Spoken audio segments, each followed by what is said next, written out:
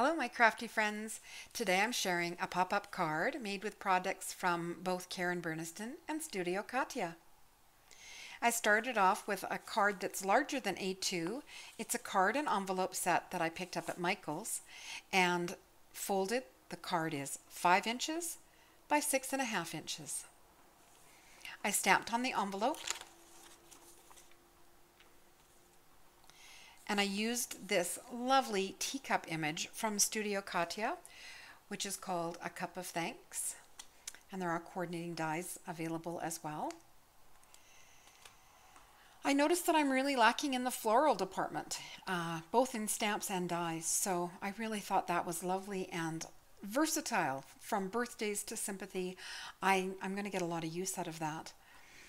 For the background, I use Studio Katya's rectangular dots cover, which is sized for an A2 card, and it cuts the outside edge, and then you get this lovely embossed frame and the pierced stripes going up, and it just makes such a nice background. Here I cut it out of a really pale green mirror cardstock by Tonic Studios, but my test cut when I first got the die was on craft cardstock, and it's just going to make such a nice texture to all kinds of cards for your backgrounds. The Thinking of You comes from Karen Burniston's Word Set 10 Thinking of You, and I really like how it cuts as a single piece, so it makes that very easy to adhere. And then, because it wasn't quite sparkly enough, I added both crystals and confetti from Studio Katya. I added stickles into where the berries are, and then after the stickles dried, it just wasn't enough oomph, so I went over it with glossy accents and then set that panel aside to dry overnight. Inside is the pop-up.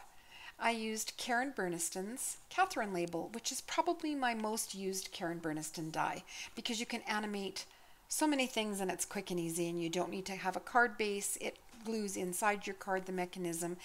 The Catherine label comes with a nice label shape, which you can use on other projects, but then you can also use other shapes to animate as well. So here I've got room to write. This sentiment is from the Stamps of Life, and you can see you get lots of height and lots of depth with the Catherine label pop-up. The floral pattern paper is actual paper. It's very lightweight, but it worked fine on my card, and I've had it in my stash for a very long time. My stamp from Riley & Company that goes on the back of my cards.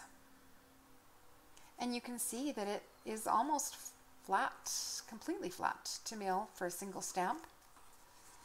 I used the teacup image to stamp off on both sides, as well as the envelope flap. I just thought it would be a pretty card to send out for happy mail. I'm still sending a lot of happy mail out to let people know I'm thinking of them. When we can't hug people, I'm sending them a hug in the mail. If you enjoyed my card today, please give it a thumbs up and subscribe to see more of my interactive cards. That is it for me today.